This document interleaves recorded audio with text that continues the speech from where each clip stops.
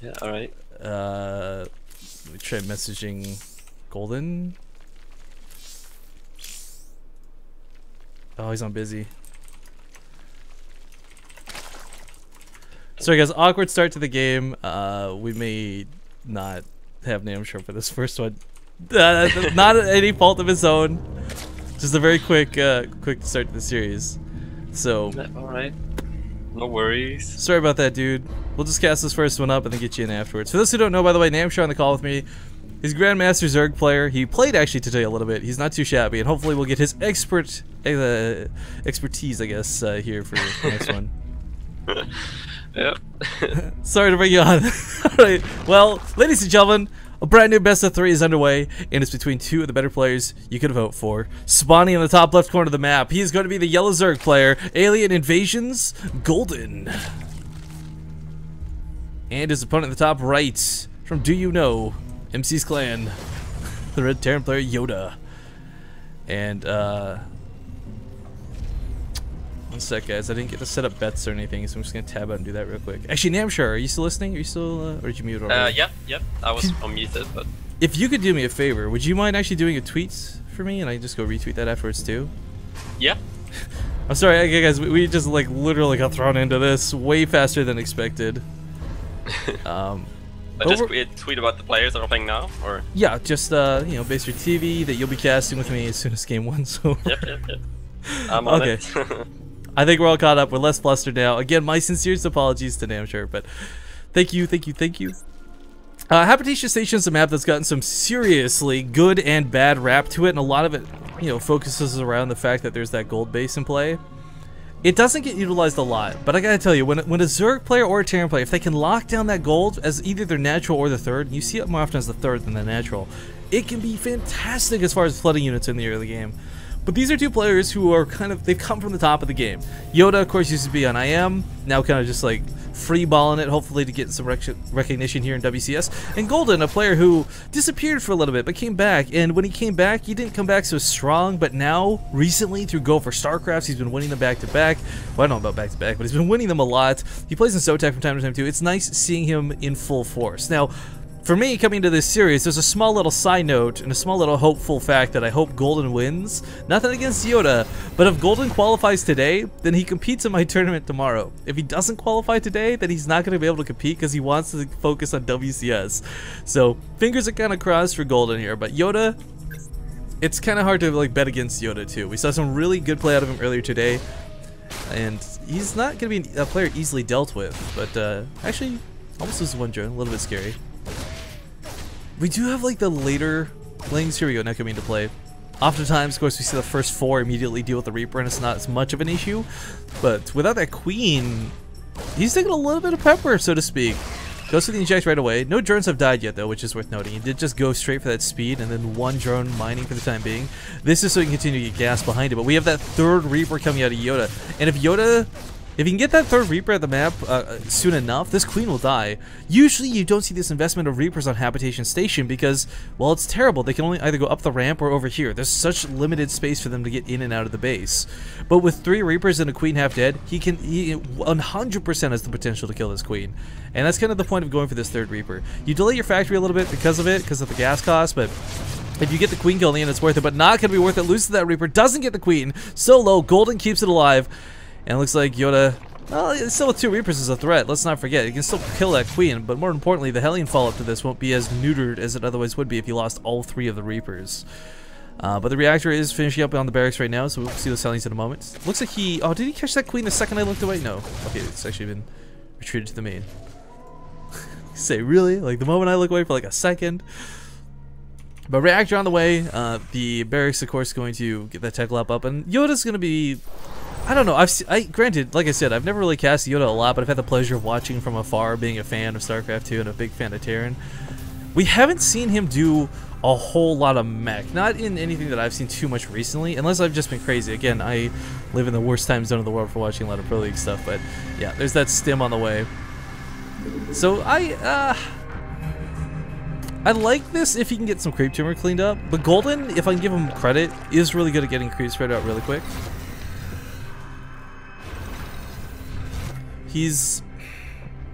It's really important to stop creep early, because the sooner you stop it, the less it can snowball. Once creep gets halfway across the map, it's pretty hard to clean up, but obviously can be done. Not enough Hellions here to cause a lot of pressure, though. Nothing to really scare Golden into an over-response. He's got a nice wall off at the top of this ramp, combined with the Spine Crawler. Should make sure that, quite frankly, not a lot gets up here.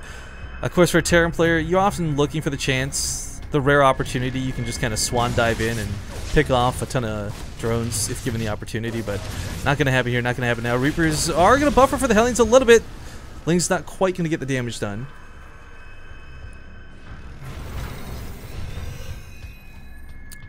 Yoda retreats to the middle of the map. This 1-1's also on the way. Actually, surprisingly, I'll say fast in air quotes. Oftentimes you see the Zerg player finish up their upgrades significantly faster than the Terran, but yeah, Yoda and Golden just kind of tentative to engage one another. I think Golden knows he doesn't really have a force that can beat this outright, but if he can get a wraparound, it's really dangerous, and Yoda knows that as well. That's why we don't see him diving for the creep. But he's picked up a couple, I think he's picked up a couple tamers, unless I'm... No, just not all the creeps right here on the north. Spawn car being unburrowed kind of gives him an opportunity to move, but the Lings are on the other side of the map, actually. Pulling these drones back, gonna stack them up if they fully retreat. He decides to retreat them in segments. This is really intelligent out of Golden. Oftentimes you see a Zerg player pull all their drones all at the same time, and when that happens, well, the Hellions just shout, "Line them up!" Meanwhile, the counterattack tries to go off, but the depots are down, and unfortunately, that's not going to be that empty wall that Golden was hoping for. There are a lot of Lings in play, though. With 36, if he comes in from 2 different angles, he can clean this up rather decidedly. There might be a lot of Hellions here, but we all know Hellions attack doesn't work out the greatest. And it looks like he will get the surround coming from behind with those Lings great on top of the Hellions. Unfortunately, Yoda is so slippery, just barely gets through, and a lot of these Lings start to go down. Golden has to split these up, and he does just that. He takes that right ramp, but off of creep, just couldn't quite cut it. How did that not block them in? That was so close. But the Hellions prevail, and about 4 of them get away home. So this is about half of his forces, but that's perfectly fine. Bentley Nest has been started behind this as well as Aspire, so Golden's not going to get stuck on this weird Ling sort of all-in type thing. A couple of Hellions doing a bit of damage and going to drive Golden back.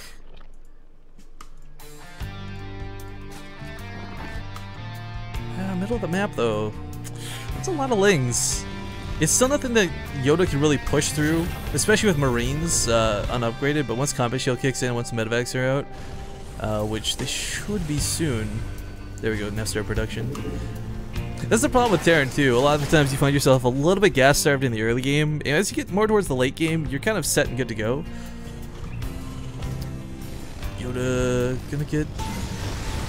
Yeah, just keep these back for the time being. It's actually important Golden doesn't throw away too many of these Zerglings. The more of these he loses, the less bailing potentially is as the follow-up, and to be honest, while Larva ends up not being as big of an issue for most players, you still don't want to have to denote more Larva to Zerglings when you want to be making just pretty much Mutalisks at a point. And with that 2-2 starting up, actually, we should see that investment here soon. Lots of gas. It's not saved up, but saving up. I think he's going to get about 7 or 8 before he really goes for any. I'm surprised the Reaper's still alive, just as a curious little side note while this is going on. But that's a lot of Banelings, and still, if you look at the unit canning station, I ask, where are the Mutalisks? He doesn't need them to clean up drops. Drops haven't been an issue so far, but they're definitely that nice little extra bit you need. Does get a surround on top of the Marines, but a pick up on that medevac will save a good chunk of them. Towards the south, though, if those drop off, might be able to attack the 4th with a little bit more dedication. Not a lot of Banelings. Centrifugal Hook's on the way. 2-2 finishing up, and of course now the Mutalisks finally coming up, but Yoda has established a pretty nice third while this is going on. He set up some walls off on the sides of these depots when he should have just not going to be any sort of Ling run-bys. Medevac's still going to have no answer until those Mutalisks actually come into play. But anyways, starting off the wall, getting the bunker down, this is actually critically important because oftentimes you'll see Zerg players run about 8 Lings up here, morph them into Banelings, and walk them into the mineral lines. This will give Yoda a bit of buffer room and a bit of reaction time to pull SCVs if necessary. One awkward medevac getting poked out by the Queens. Got some crazy Overlord spread up here, by the way. If Pult had been playing this game instead of Yoda, we would have seen a Viking that had about 7 kills on it. As that's kind of classically what he's known for doing. But here come the Banelings out of Golden. My concern is this might not be enough, though. It's a little bit worrying because you never know exactly how many Banelings you need, and you never want to overmake them because it ends up being a bit of a waste. But this drop on the main's going to have no answer to it. Drop around the natural going to be by the Mutalisks, but not in time to point and loads the Marines. So still going to be some damage going out here in that regard. Main drop is cleaned up by the looks of it, so he backs off with that. This is what, 1 Marine. And Golden's still on 3 bases. Workers killed at this point, non-existent. No one's really been able to get to either mineral line. A little bit shocking, a little bit surprising too, considering Yoda's been really in Golden's face for the majority of this game, especially with those Hellions, but map presence and looks to be not much more than that. Army supply's looking pretty even, and 2-2's now finishing up for Yoda. This is kind of where the Terran player starts getting ahead a little bit. Up to this point, you're often finding yourself, you know, down in upgrades, down in overall supply. You don't have that overwhelming amount of Marines to deal with the overwhelming amount of Banelings, but right now Golden is pretty much closing in on max. He's kind of got to use this timing to his advantage. If he waits too much longer... Oh, that's kind of a cool move. Bird Banelings. It's going to be hard to see if he can actually utilize those or not. They actually kind of split up. Alright, well, middle of the map, there's still a lot of Marines moving around. We got the Widow Mines coming up on the front lines, too. What I'm really concerned about, though, is these Banelings. Can he use these? It's nice that they're not brought on creep. Alright, a scan does go down, so I think he kind of saw the tail end of those when he plotted them down. Oh, Mule's getting up to 18, and behind this, Yoda's got no real signs of a fourth. He's getting a command center down, but I don't know if he can secure that gold.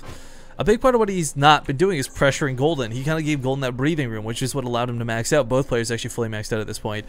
But Yoda's army looking a little bit better thanks to the lack of SCVs he has. This is a bit awkward, this drop down here. Collision in the middle of the map, they're going to catch some of these Widow Mines. Unfortunately, the Widow Mines going to get some good shots off on those Lings.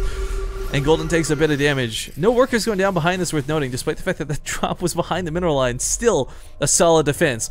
Up here at the main, Golden was ready to react thanks to that sort of Overlord net he's cast out in the middle of the map. Saw this coming from a mile away, and the medevac actually almost dies. Gonna boost on towards the natural, but I think the other Queen should be able to finish the job. Ugh, 7 Marines dead in that medevac. Mutalisk get on top of the production here for Yoda. This is often a problem for Terran players as well. When you start losing your reactors, when you start losing your tech labs, that's when it becomes really difficult to remax. But because the Mutalisks are going to be donated to these Marines, and Yoda is going to clean up a lot of these Mutalisks with those Marines, Golden's forced to defend at home with a very low Baneling count. Where are the Banelings? Rolling in now perhaps a little bit too late. There's a lot of Marines and there's more morphing in. Can he get the hits? There's no splitting here out of Yoda. He's going to get cleaned up in a big way. Trying to bait into the Widow Mines. Gets a good hit on those Banelings. And meanwhile, the Mutalisks actually not as cleaned up as I thought they would be. He had some Lings run through. Blitz through the front lines to support these. And Golden, he's got a really nice bank behind this. He can make 10 more Mutalisks if he wants. He can make a ton more Banelings and Zerglings. Didn't quite get to do the devastating damage I think he was intending to, but taking off tech labs, peeling off the reactors. All of a sudden, Yoda now has to waste a lot of time not producing units, but rebuilding these add-ons. South of the map, going to be double dropped once again. There are a couple Zerglings and Banelings behind this waiting, but can a Baneling get a good connection to the question? Looks like it will just barely not be able to roll in there. We do still have Widow Mines picking off. Well, actually, a Widow Mine got picked off. Guess the Baneling must have exploded onto it, but gotta be careful running forward. He sees the hits, a couple good Widow Mine shots go off nonetheless. These units are such a gamble sometimes, whether they're good or bad, but this time, this game, they've been getting some pretty good, pretty solid hits off. Spinecars will keep the drop at bay for the time being, and I'm glad Yoda went for this fourth down here. Planetary Fortress established. It's not going to be anything too crazy that he has to worry about, but Golden moving on to Ultras. He's on Hive Tech. Level 3 weapons have started. Level 3 armor has started. No adrenal glands, oddly enough, but still, he's taking a gold 5th while this is going on. Golden 5th. Sorry. Level 3 armor finishing up here for our Terran player, so now he's kind of maxed out in that regard. Worry about concussor shells a little bit late, not going to come into play just yet, but Ultralists are in production, so it can be a little bit worrisome. I like the Overseer's actually supply blocking, or not supply blocking, contaminating the barracks. That's kind of cool. Oftentimes when you're dealing this damage, it's the supply of like 2 Marines at a time, 8 Marines popping all at the same time that start shutting your Mutalisks down, but by even blocking 2 of them, the Mutalisks have a lot more breathing room to do some damage. We'd love to see some more contaminates actually, it's just so expensive they can't do it. But picking off a medevac here, getting these odd amounts of Marines, starting to trade out the Mutalisks because they become less important moving into the late game. The one thing I'm a little bit concerned about for Golden, though, is he's using these to attack and not shut down drops, not stop damage from happening before it can happen. Kind of, what was it, Minority Report? Was that the movie? You kill the criminals before they become bad? Whatever. More Ling's gonna get into the main to try and get on top of this. I like that he didn't just go straight to Ultras, though. So many times we watch Zerg players, Koreans, North Americans, Europeans alike, where they go for too many Ultras without Infestor support, without enough Banelings behind it, and they end up just dying to Terran players kiting them across the map. Big pick-off on that jump, by the way. But the Widow Mines are established, and the Ultras need to be on those front lines. They need to soak those hits. There's so many Widow Mines to keep these Banelings back. The gold base will fall. The 4th does fall. Or 5th, rather. But looking to wrap around, still sees the Thor, sees the Widow Mines. He knows he can't quite get in there for free, and if he clumps up for even a second, whether it's the Banelings or whether it's the Mutalisks, there's so much splash damage in this Terran army. Which is weird to consider, because once upon a time, like, siege tanks were like the splash unit, but we don't see those being incorporated at all. Got some burrowed banelings kind of around the middle of the map, or the southern part of the map. That's kind of cool. They're so hard to utilize, but if done correctly, burrowed banelings can be devastating to a Terran army. But it's really key he doesn't burrow any on creep, and that's why we don't see him doing it. Terran players always going to be scanning forward as they advance to clean up creep anyways. You don't want them to catch those banelings, but Zerglings are going to get slaughtered by those Widowmine hits. Oh my god, takes a big hit. But both players still pretty much maxed out. Not hard for Golden with this bank to make more units. But Bailey's going to get actually on top of the Widowmines. Takes out a good chunk of them. It's kind of interesting. Infestors have kind of a dual purpose at this point too. You'll see combination fungal growth go out on top of the army, which is always going to be good. Don't get me wrong. But also beyond that, infested Terrans can be plopped out to try and bait those Widowmine hits. They've got enough health to soak a cocoon hit. But pushing forward. There's still Widowmines. Going to rearm this. Oh, the Bailey's are getting massacred. I don't know if it's Yoda, or if it's Yoda getting just the most god mode control on these Widowmines, or whether it's Golden coming in a little bit too boldly with these Banelings. Either way, there's been some really good Widowmine hits this game, and you just don't see that enough. You don't see that often either. Regardless where's the middle of the map, these Ultras still just kind of meandering around. What do I do? How do I get used? Of course, we'd love to have these on the front lines, but it's really hard to control those through these Banelings. They're supposed to, I mean, the big thing about the Ultras is they're big enough to soak splash damage as well, so the Widowmine goes off on an Ultralisk, it won't kill Banelings that are right next to it. Not unless there's been a hotfix I don't know about. But down here towards the south, we have another drop. But Golden, again, ready for the response. I gotta give it up to Golden. A lot of times Terran players catch the entire army off guard, but Golden's always had like a Baneling and 5 Zerglings at each base ready to respond to these drops. Widowmines go off on absolutely nothing but Lings this time, so the Banelings starting to carry through, but they go off on the Thor. A bit of mist control, I think, as he had his whole army selected, but as fungal growths go off and as this army starts getting caught, the Ultras start pushing through. The Mutalisks are not really numerous enough to do a lot of damage, but there's not enough to stop these Ultras. The Sim City is going to help for sure, but Golden... Actually, he's actually denied the gold base, so not even that big of an issue. Trying to find a way to deal with the Marauders, trying to get past this Sim City, knowing he can't do it without Zerglings. He's actually making some Corruptors behind this, and did he make a Greater Spire? Are we going to see Broodlings? No. I thought we were going to see Broodlords and Broodlings would be kind of cool to see with all these melee upgrades especially, but that's not going to be the case. Not right now, at least. Middle of the map, coming here with Golden, or his army is, I don't want to say unstoppable, but... It's not easy for Yoda to engage right now. The problem is too, he had originally a lot of Marines and not a lot of Marauders. I mean, he had Marauders in the army, but yeah, this is going to be just a little bit rough to deal with. Oh gosh, there's a guy with a package at my door, and I can't abandon this game. I don't have a Codecaster to cover me. This is awkward. Talk about that more in a sec. Beatles in the main gonna try and clean this up. And one sec. Hey, guy at the door. Can you give me like 5-10 minutes? Can you give me a few minutes? Hmm? Yeah, can you give me like just 5 minutes? Okay, give me. One sec. Here, guys, I'm gonna put the controls. I'm so sorry about this. I'll put the controls on another caster, so you can at least watch the game. I'll be right back.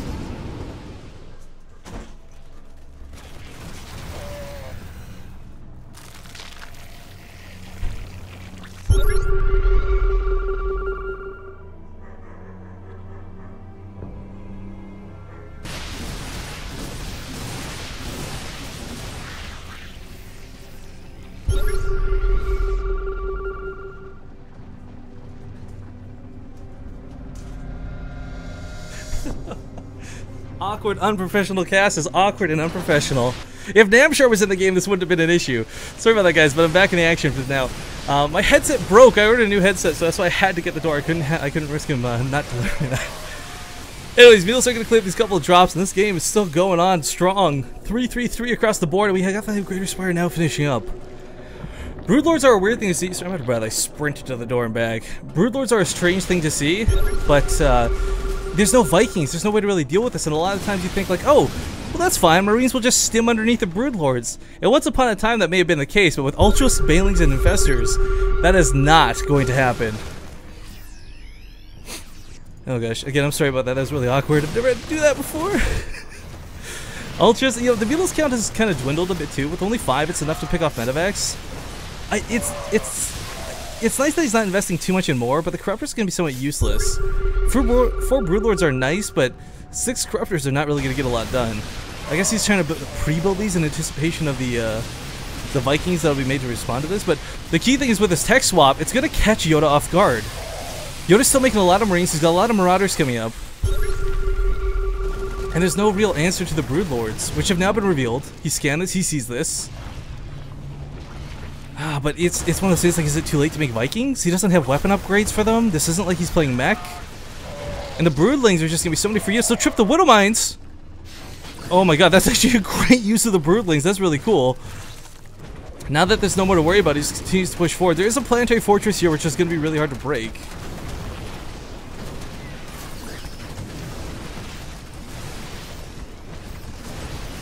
But the Broodlord's just laying siege to the base. Ultras in waiting for the army to overextend just a little too much.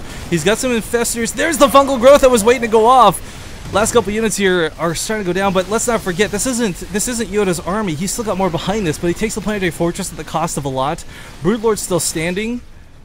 I mean, the Thor can't even help out that much. You can transform a Thor, but even then, it doesn't do a lot of damage, and his range is so limited to deal with this. Strangely enough, there are enough medevacs here to give each of these units a personal healer, because they start to die out. But there's the counterattack. There's the other part of the army I was talking about. Yoda, though, he doesn't have more money behind this is the problem. If Golden had gone for the 4th base instead of trying to assault into the 3rd/natural/gold area, maybe he could have knocked Yoda down a peg, but Yoda is... Guys, Yoda is suffocating. Look at that mineral count right now. It's just non-existent.